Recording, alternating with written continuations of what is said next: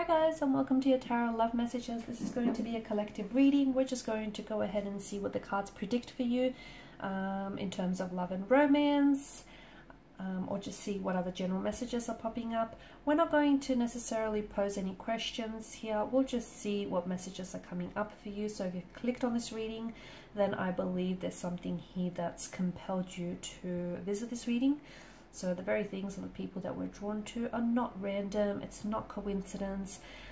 They're called to us. They speak to us on an energetic level or on a soul level here. So there might be a message in here that is meant for you. Okay, so I do feel like, you know, this reading, you not only have you seeked this reading out, it has also, you know, seeked you out as well. So let's go ahead and begin, shall we?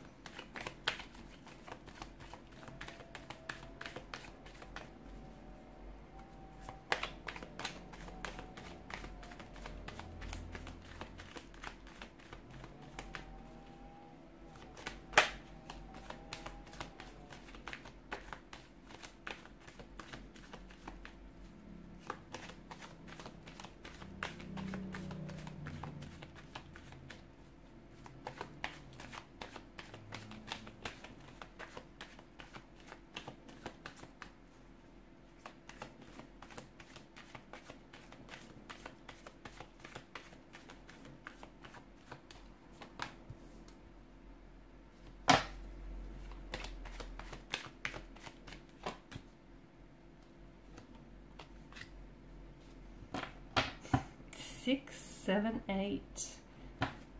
3 consecutive numbers.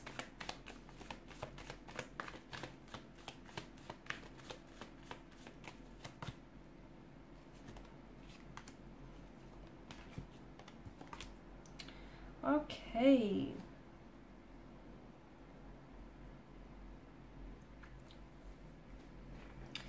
Okay, so let's begin with the Eight of Swords here, okay, governed by mental energy. And the Eight of Swords here is, it's a feeling of trapped here, okay? It's a feeling of entrapment, feeling as though you're restricted by your circumstances, imprisonment here. It is self-imposed though, whichever way you look at it, it is self-imposed.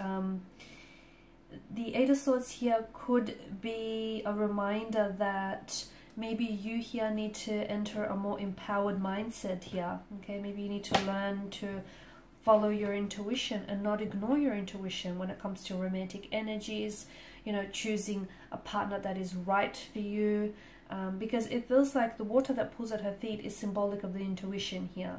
And even though she might not be able to see her way out of the predicament, out of the Eight of Swords prison here, she could feel her way out, okay? So kind of use her intuition to see what her eyes maybe aren't, you know, seeing here in this regard. So it does feel as though it does reveal to us as though you might feel like you're trapped or you're restricted by your circumstances, or, you know, you feel as though you're stuck in an abusive relationship or an unhealthy relationship, or you're stuck in a situation in which, you know, it's like there's a significant amount of debt that's piling up on you, or, you know, it's this stuck between a rock and a hard place situation, I guess.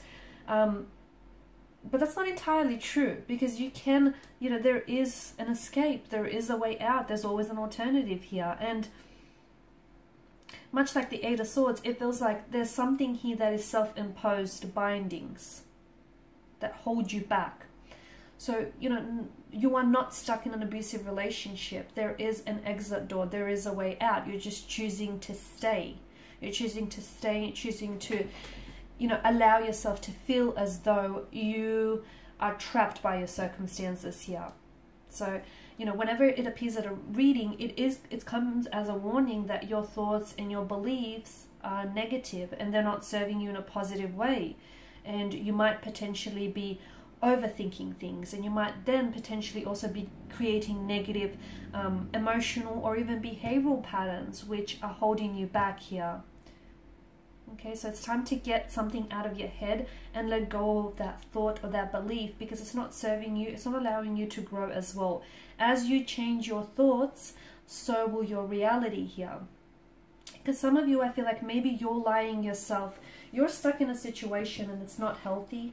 it's not fulfilling, it's taking away from your happiness rather than contributing to it. But it feels like you're, with the Seven of Swords energy, that, you know, it's an energy of deceit, and you're the one that could be lying to yourself here. You could be telling yourself that, you know, things will change, even though they have remained the same for quite some time. There's some sort of element of deceit here. You may be trying to convince yourself that the situation will improve, or it will get better. So there's this deception here. And it feels like maybe you're the one that's deceiving yourself. You're the one that's, you know, this deception, this trickery here.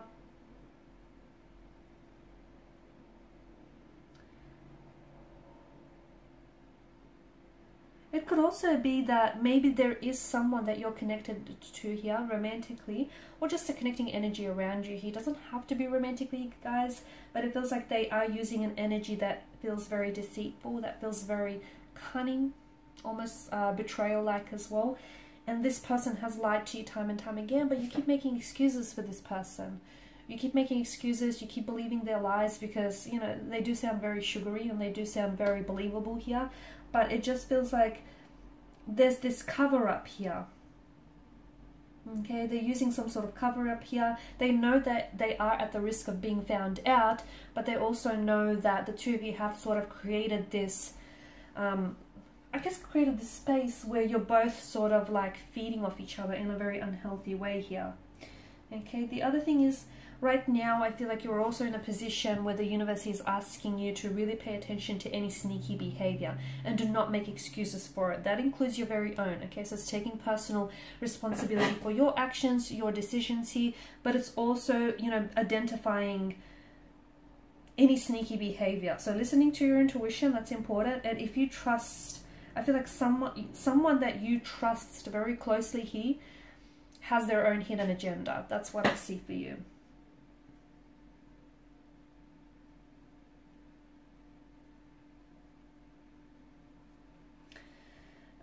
Seven of Swords could also, it feels like someone is trying to take a shortcut here, okay, when it comes to love or relationship here. So they're trying to rush the process, or it just feels like they're acting in a way that feels very strategic here. So they're putting, it's like they're being selfish, they're putting themselves first, even if it means they have to step on other people's toes in the process. So I don't know if it's you, I don't know if it's someone else's energy here. Now, Six of Wands, I feel like there's some sort of, I do like this because it's some sort of positive momentum, like it feels like forward momentum, it feels like positivity, progress here that happens. It could be internally here, or it could be between you and a romantic connection here. I also feel like there's something here that's happening for you around the 31st of this month. So around the 30th or the 31st, like around New Year's Eve here. And it feels like this is, it marks some sort of significant achievement or significant milestone, whether it's you as an individual, whether it's, you know, relating to a romantic energy here. But it feels like there's something, you've made it through the chaos of something. That's what it feels like. And maybe you're going to make a decision to break away from abusive relationships, or to release old emotional or behavioral patterns that aren't serving you in a way. Maybe you're minimizing your distractions and you're trying to really focus on you, your happiness, your goals, your aspirations here.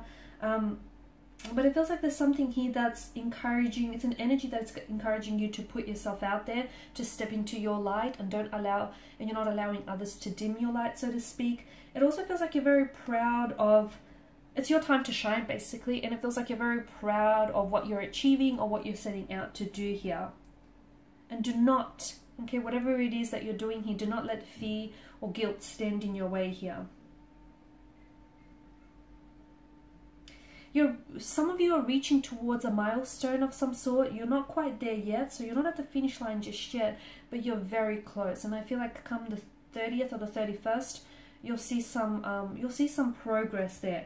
I'm also seeing that there is some sort of communication that is coming in from a connecting romantic energy, and I feel like this also comes around like the dates of the 30th or the 31st. And I feel like this is someone whom, either this is someone whom you have met online, okay, or the two of you have, you know, There's a lot of digital communication that I'm seeing between you and this person. You've met online, you've met this person on your travels. The two of you may have been doing long distance here for quite some time now. They may be at a distance to you, like at a different city, state, or even country here. But it feels like there's someone here who wants to connect with you here. And this is interesting because I feel like this person is coming in and they're really pouring their heart out to you. Okay, you've got the Page of Cups energy here, and I feel like this is someone who is, it's going to come as a very unexpected but a very pleasant surprise. So very unexpected, it comes out of the blue here, so it could be an emotional message here. This person could really be, you know, show you a vulnerable side and open up themselves to you. It could be some sort of intuitive message, so an intuitive message that comes from within, okay, from your inner voice here, and it tries to communicate something to you here. It could also be a message that opens up the door of possibility to something else, like a new relationship, a reunion, or reconnection here. And I feel like, yeah, this is coming, this message here, this contact or communication from this energy comes to you out of the blue, but it's going to flow your way around New Year's Eve here on the 31st, okay? You're going to spend some time exploring what it is this person says, or really trying to take in what this person says to you, because I feel like whatever it is, this person does want to move forward with you, or wants to move forward in a way where you kind of have to release the past and put it behind you. Because of the nature of this card, whatever this person says to you, I feel like the Page of Cups does invite for you to keep an open mind here, an open and a curious mind, because the fish here, it pops its head out of a cup here. So, you know, this tells us that with a curious mind in life, you're able to discover new opportunities, and you're able to discover aspects about yourself and about other people as well. So keep an open and a curious mind here. I'm also seeing be open to exploring the magic of this person, of this energy, or the magic of this connection here, because you will be pleasantly surprised here. Explore the magic of your potential, or the magic of this, the potential of this connection, the potential of this relationship, the potential of this energy here. Even if it means it feels childlike to you, or even if it feels childlike to other people, it's a card that asks you to believe anything is possible. So even if there is someone whom you are in a separation with, okay, and you might not even be spending New Year's Eve with you, but to me, the message that I feel that I get for you is that anything is possible. Don't be afraid to dream the impossible, because everything is possible, right? Everything is possible, okay? You know, it's impossible until it gets done, then it becomes possible here. It feels like there is someone here that is, you know, they're extending themselves or an offer to you here, an invitation or an offer. They're opening themselves up to you here, but the rest is up to you. It really is. It's up to you to open yourself up to what it is this person is saying. It's up to you to explore this. Something does feel like it's out of arm's reach for you. So whether it's this person's, or, you know, this person's energy, or this connection in general, it does feel out of reach here. And it feels like the Page of Cups, to me, the message is like you're being asked to embrace your inner child, and you're being asked to believe in the magic here, especially around this time of the year, right? It's such a magical time of the year, and I feel like there's an alchemy to all of this, okay, to what is happening here regarding this person and regarding this connection here. And there's a lot of potential here, so explore the magic of the potential that this relationship and this connection holds, because it truly is such a strong emotional connection that is shared between you and this person, so much so that the both of you, you know, are filling up each other's chalice. And here this person comes in, it's an unexpected surprise, but it's a very pleasant surprise. And okay, they're out of arm's reach, but it just feels like it is possible, okay? It is possible. All you have to do is believe. And it feels like there is a new beginning here, because the Ace of Cups does represent new beginnings and new emotions. And it feels like a new beginning might come after you step out of this energy where you feel restricted, where you feel as though, you know, there's nothing that you can do about a situation. You're kind of stuck. You're not stuck. And I feel like it's your mindset that has enabled for, you know, the possibility of this romantic energy coming back into your life or connecting with you here.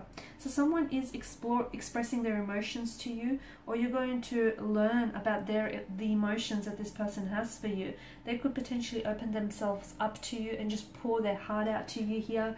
They could tell you that they're completely head over heels in love with you here. It could be the start of something wonderful, something magical, something it's a spiritual kind of love. You know, the Ace of Cups, you are a vessel here. You're a vessel for a very deep, a very wonderful, beautiful spiritual love, okay? And you can't help but let this love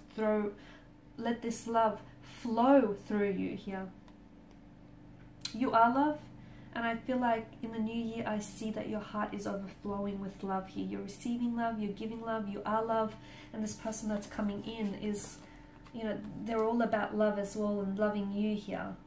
And maybe this is an energy that comes back, but it feels like they're a renewed energy. They're stepping into a brand new energy and they want a new beginning with you. Or if this is an entirely new connection here, then I feel like this is the start of something new and the start of something wonderful. Okay, as with all aces in the tarot deck here, this card comes as an invitation or an offer. My question to you is, will you take it? Will you say yes? Alright guys, and these are your messages. So thank you as always for listening and watching. Please show your support by liking, subscribing or sharing. If you're after a personal reading, please feel free to connect. Otherwise, bye for now.